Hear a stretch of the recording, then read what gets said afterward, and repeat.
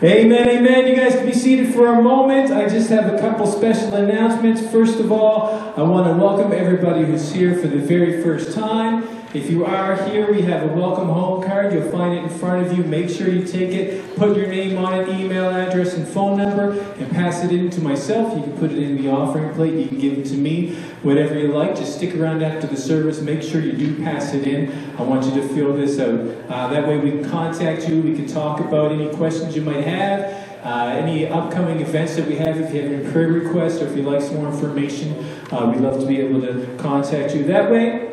We're always looking for help. We're always looking for volunteers. So again, you'll find another card. It's a bigger purple one. It says Next Steps. Make sure you grab it, put your name on it, email address and phone number, and just check one of the circles in the back of anything that you're interested in helping out with. We love help. Speaking of help, we do have some upcoming events here at City Church. First of all, I just want to remind people that we do have prayer here on Saturdays at 11. So the church is open at Saturdays at 11. If you'd like to join Shirley and her team to join her in prayer for many things around the church and outside of the church and the community, and for our families and for our country, you feel free to just walk in. Also, Wednesday nights at 7, we do have weekly prayer as well. So if you'd like to get connected with that, also let me know. We can connect you with that as well. Next week is going to be May 5th, which is going to be the first Sunday of May, which is a special Friendship Corner communion service. So we'd like for everybody to come on out, invite your friend, invite your family. We do have some food, which is a great way for everybody to connect. So it's a great way for everybody to stick around after the service and just enjoy some time with each other with some food, some lovely food. So we're expecting, again, another full table. Last month was amazing. We just stretched the table out here, and like I said last week, this room here looked like a cafeteria. It was just every seat was filled, and we were eating, and we were having a good time, and it was very social. We had a great time in fellowship. We want to do that again this time on May 5th. So if you'd like to help out, please put your name down on the sign-up sheet that's just outside here, and whatever you'd like to bring, we love as much help as possible. The week after that is May the 12th, which is Mother's Day. So we're going to have a special Mother's Day service, so make sure you arrive to that. Bring your friends and family to that. We love to take an opportunity to honor the mothers here at City Church, which is May 12th. And speaking of May 12th, Open Door Health Life Choices Center, they gave us a brochure to let us know that they will be bringing in bottles. So those bottles are going to be outside of the sanctuary. They're going to be by the information table, so make sure you grab one. We fill it up with change and we bring it in. It goes towards a good cause. So young mothers that might be a mother unexpectedly, that need extra support, things like that, that are in trouble situations. We love to be able to help and support them as much as we possibly can. So we do allow this program to come in between Mother's Day and Father's Day. Those bottles will be at Father's Day. They will be collecting the bottles and they will disappear. So whatever we bring during that time and fill those bottles. So I'm going to ask Steve to come on up, and he's going to say a prayer for City Church. Let's welcome Steve. Thank you for visiting. God bless you all. Let's pray together this morning. Father, we thank you for the wonderful privilege of being able to gather together unto you this morning. Your word says, unto you all nations shall gather. Father, we gather this morning. Thank you for your presence with us. We thank you for the wonderful gift of your Son, Jesus. That's the basis upon which we stand, the rock this morning. The everlasting rock on which we have placed our faith in you, and we have received that which is of you, which is of your Spirit. Father, we are grateful. I want us to lift up our voice this morning. Let's thank God. Let's thank Him for this past week. Let's thank Him for providing for us, for protecting us. Let's thank Him for leading us aright in this past week. You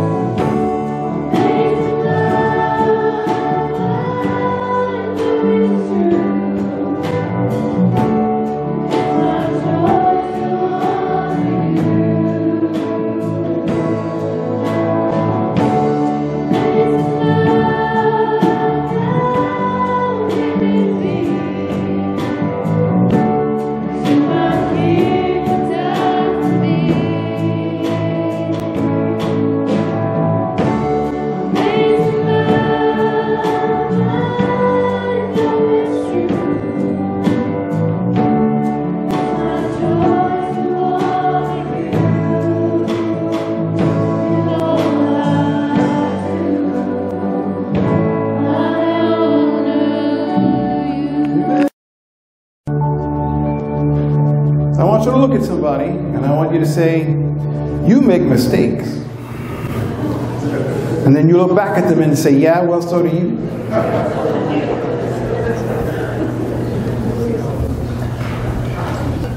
However, we make mistakes, but it doesn't mean it's the end. Y'all know what baseball is. Y'all know what the Hall of Fame is, right? All the sports now have their big Hall of Fames. They put their best players in there. There was a player called Mickey Mantle. He's in the Baseball Hall of Fame. Did you know he struck out 1,700 times? Do you know he got on base by walk? He walked to the base without hitting the ball 1,300 times. Do you know that if you put all those times together, that would be 6 consecutive seasons that Mickey Mantle never hit the ball? Yeah, he's in the Baseball Hall of Fame. In the book of Hebrews, there is a faith Hall of Fame. People who are mentioned because they are considered heroes of the faith. Samson was a hero to the people with his supernatural strength, yet biblical account equally highlights his epic failures. He gave into many weaknesses of the flesh and made numerous mistakes in his life. And in the end, he returned to the Lord. Samson, blinded and humbled, finally realized the true source of his great strength, his dependence on God.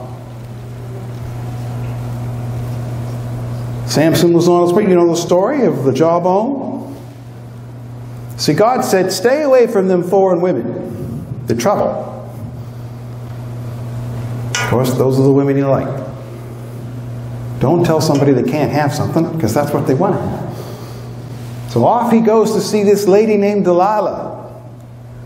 So he's going to see someone he's not supposed to be going to see. He's walking down a road that he's not supposed to be on. Philistines surround him and think this is our chance to take him out. Didn't have a sword, didn't have a shield, but he looked down and he saw the bones of a donkey. He picked up the jawbone. And that's not the miracle. The miracle is, the Bible says the Spirit of the Lord came upon him. You see, that's what you have to look at in the story of Samson. The Spirit of the Lord came upon him. And he took out the Philistines. On his way to somewhere he shouldn't have been going. On a road that he shouldn't have been on. Aren't you glad sometimes you've been on a road you shouldn't be on, and you're making a mistake, but the Spirit of the Lord comes upon you, saves you?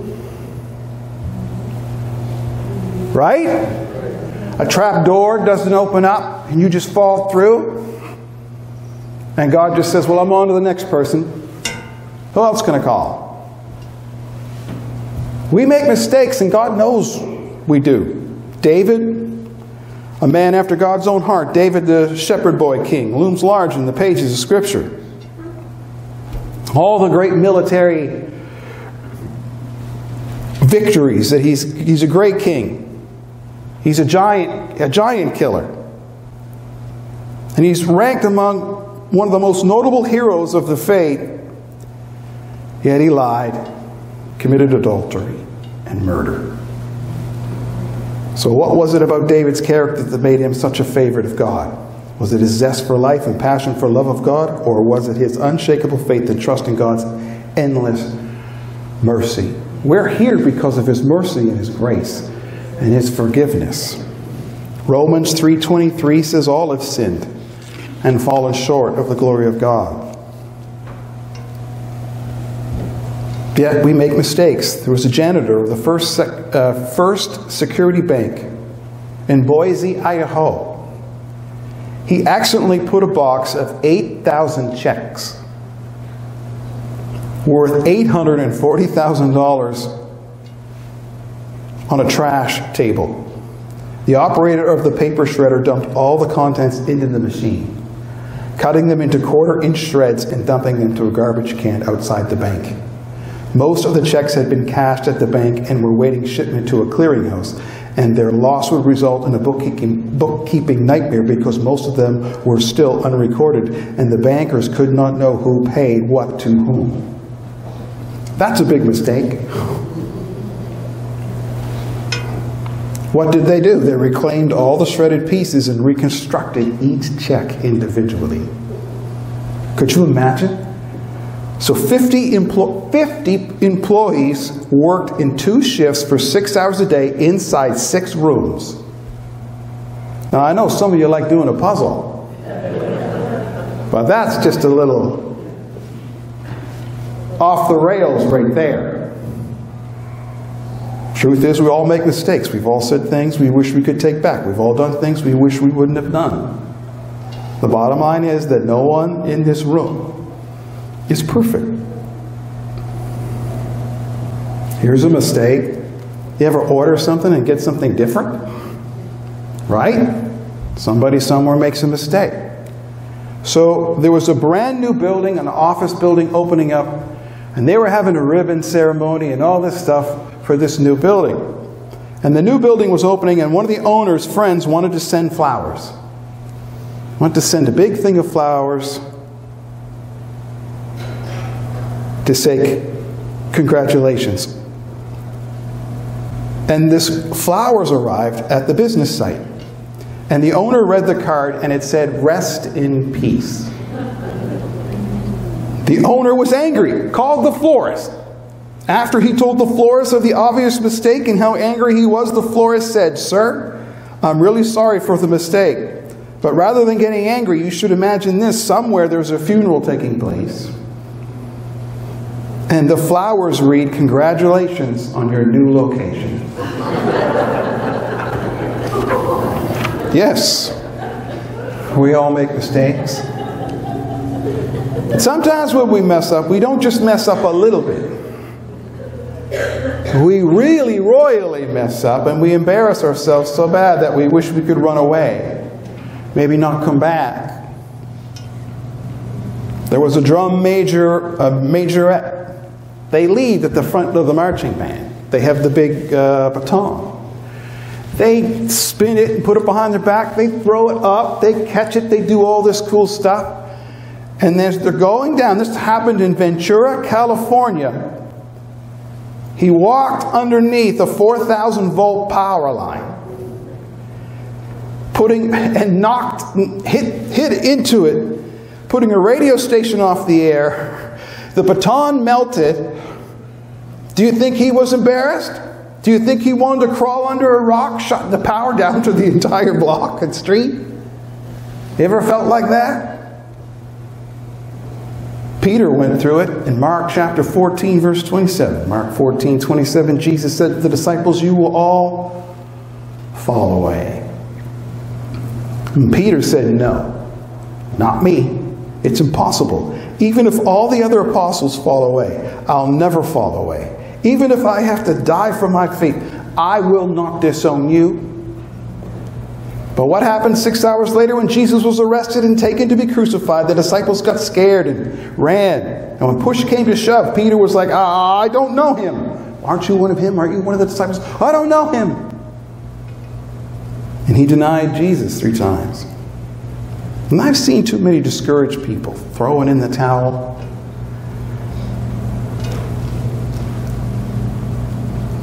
"Oh, I failed. I made mistakes." Yeah, welcome to the club. Sometimes we lose our patience. Sometimes we lose control. Sometimes we forget to pray because we're busy. And look at all the messed up people that God worked with in the Bible days. Look at all the messed up people God still used. I've heard some people say, "Well, I don't read my Bible and pray consistently." So what's the point in trying? That's really not the right approach. If you're like me, I'm sure you skip a meal sometimes, right? No? Skip breakfast on occasion. Some say it's the most important meal of the day. Now, if you skip a meal, do you get all frustrated and said, "I can't believe I skipped a meal. I'm so disappointed with myself. I'm never going to eat again"? Is that what you do? Oh no, you can't wait for the next meal to come, because now you're twice hungry. See? So, the enemy wants to come and beat you up. I know this is a simple message, but we got to hear this sometimes. The enemy wants to come to beat you, says you're not good enough. But I'm here to tell you, when you think you're good isn't good enough, God is still God enough. Because Samson's good wasn't good enough. But God still showed up. And God was still God enough, even though his good wasn't good enough. In the book of Genesis, Adam and Eve were told not to eat the fruit of the forbidden tree, because if they did, they would surely die. However, words like "you will die" didn't seem to faze them. I don't know about you, but if someone said, "Don't eat that, you'll die," I'd be like, that's enough for me. That's a big enough argument. Oh no. Once again, don't tell people they can't have something, because that's the one thing they want. Of course, they ate the fruit in the act of disobedience, the worst mistake ever, now caused sin to come into the world and the human race. The human race has suffered because of sin ever since. But on a weekend like this, Jesus Christ, we remember on a Sunday, it's not Communion Sunday, but we remember on a Sunday, Jesus Christ came, died on a cross, rose from the dead so we can be forgiven of our sins. And like I said a few weeks ago, well, why did Jesus Christ have to die? Because he had to be the sacrifice, because back then, God demanded a sacrifice in order to pay for the penalty of sin. Well, why did God do that? He just did.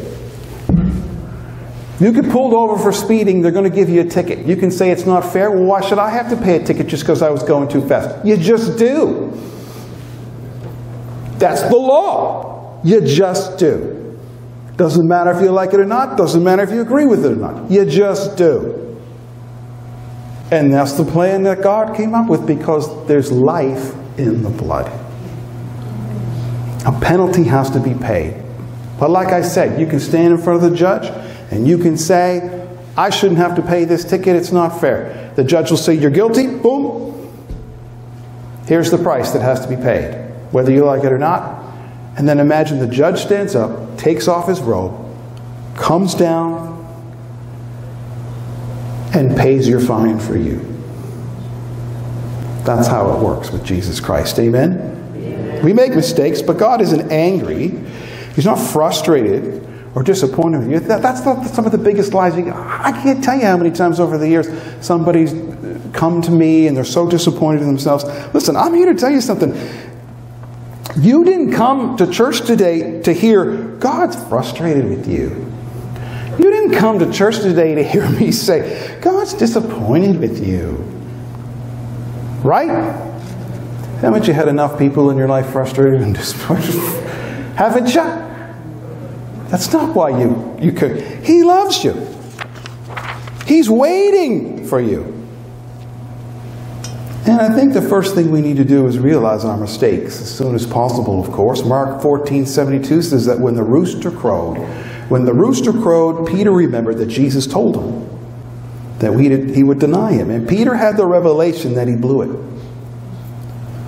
He made a great mistake, and the Bible says he cried. Peter was sorry for what he did, and that's the first thing we need to do, is realize we made a mistake and say we're sorry.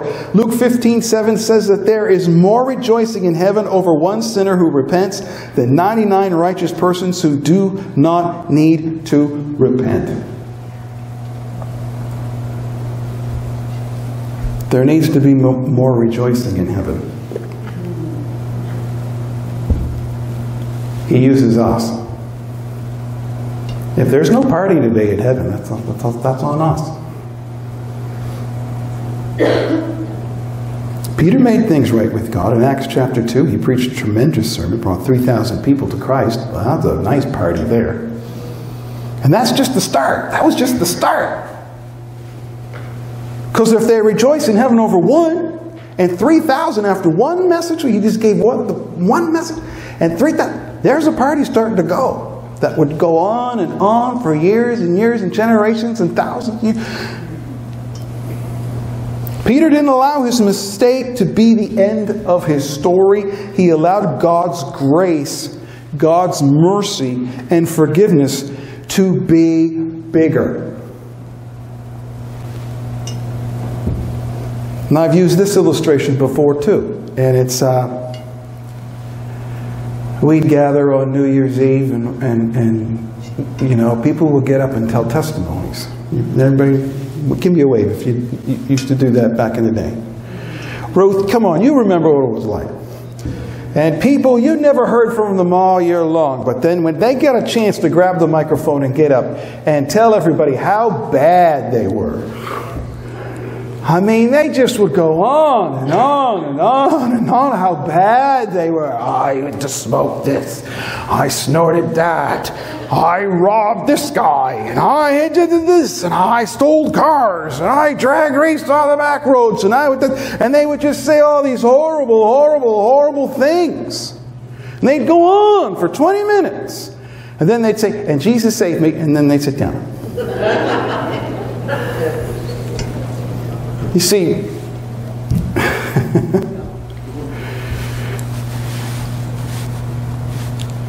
the real story is His mercy. The real story is His forgiveness. When you're good, isn't good enough. God is still God enough. When David was caught in sin, he tried to cover it up. He tried to dig his way out of it. And you see, oftentimes we get ourselves in a bad situation and we think we can dig our way out. In 1975, convicts at a prison in northern Mexico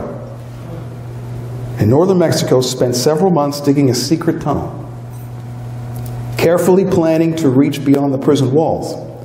The plan worked, but only to a point. The tunnel did lead out of the prison, as they discovered when they emerged in a nearby courtroom.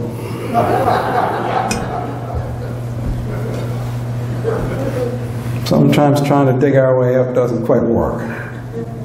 Some people make some big mistakes in life.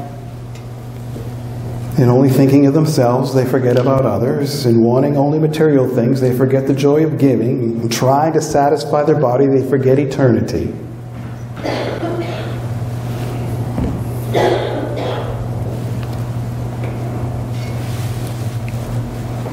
Some look at mistakes. However, we have a God who loves us and wants to forgive. 1 Samuel 16:7, man looks at the outward appearance, but God looks at your heart. Keep a heart that wants to serve God even when we make mistakes. That's why David had a heart after God. Even after the mistakes he made. And his repentance, because that whole story of his repentance is quite a large story. But he still wanted to follow after God. We don't have to be perfect for God to use us. There's a chocolate candy called Milk Duds. Do you know what Milk Duds are? You know, that was a total mistake. They were trying to create something else. The Hoffman Company of Chicago, the original producers of the product, was trying to make a perfectly round chocolate-covered caramel. They did not succeed and called the mistake a dud. Not wanting a total loss, the company decided to sell the duds anyway and kept the name. Sometimes you can bring victory over a defeat and success out of a failure. Sometimes God can take your mess and make a miracle. That's what Richard was telling me this morning by the door. Now listen, if Richard tells you that there's no church today, the pastor's gone away, you tell Richard liars don't go to heaven. And I said, now Richard, you stop telling people fibs at the door. And he said, listen, I'm a miracle. And I said, yes, Richard, God's taken a mess and He's made a miracle. We had a little Holy Ghost time out there. Now let me tell you something to you believers. Romans 8:28, all things work together for good for those who love the Lord. Now, I love you. Don't be quoting that to your unbelieving friends. It's not a scripture for them. It's a scripture for you. Right? So, what do you say we get them to be believers? That when their lives are fallen apart, we can bring them to Jesus so we can say, all things work together for good for those who love the Lord. This is a walk of faith. It's not always easy. I can tell you as a pastor, I'm not perfect. I want to do my best. I make mistakes too. So do you. As a family, we work together. We forgive. Once upon a time, a husband did something stupid, which hardly ever happens in the history of mankind. So the wife chewed him out. She chewed him out, and he apologized over and over. They made up. However, from time to time, the wife mentions what he had done. Honey, the husband finally said, why do you keep bringing this up? I thought your policy was to forgive and forget. And she said, I just don't want you to forget that I've forgiven and forgotten.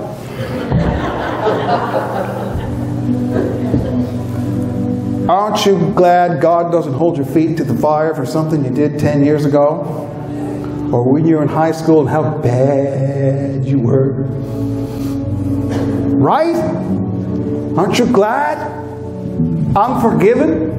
I'm accepted.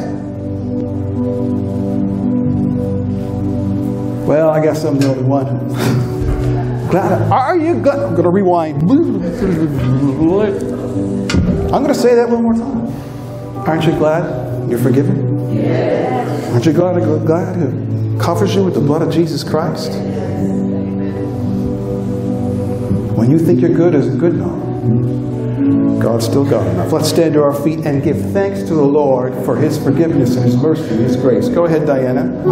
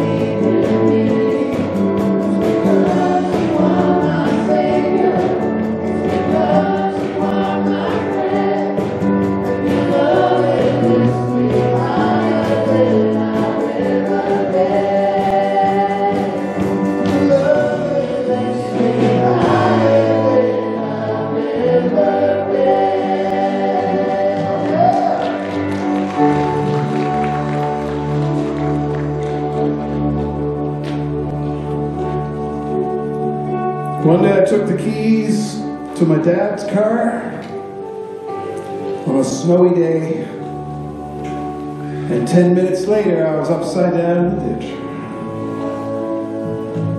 I totaled his car. He didn't have replacement value insurance. He had to go out, get into the car, and was still $5,000 in debt. See my new car up there? I've got replacement value insurance. He came one day, many days later, in with the new car. My brothers and sisters ran outside and were all excited. Just something about that new car smell. And they got in it, went for a drive, and I was up in my bedroom when I looked at them drive away. And I felt terrible, because I was the one who wrecked the car in the first place. So they all went around the block and they came back. And it was just with a few minutes I could hear someone coming up the steps. My dad opened the bedroom door.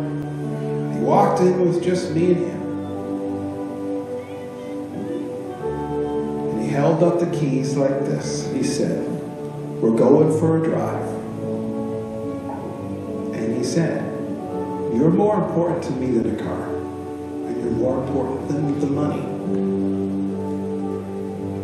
Don't let it make you feel bad.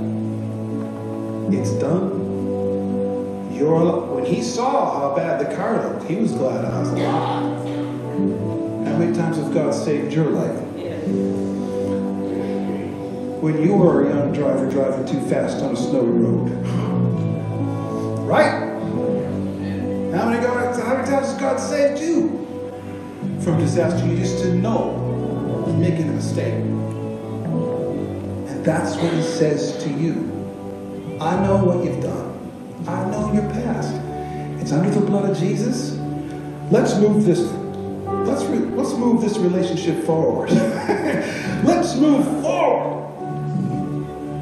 And let's see other people come into the mercy and the grace and forgiveness of God. Amen. You glad you came to church today?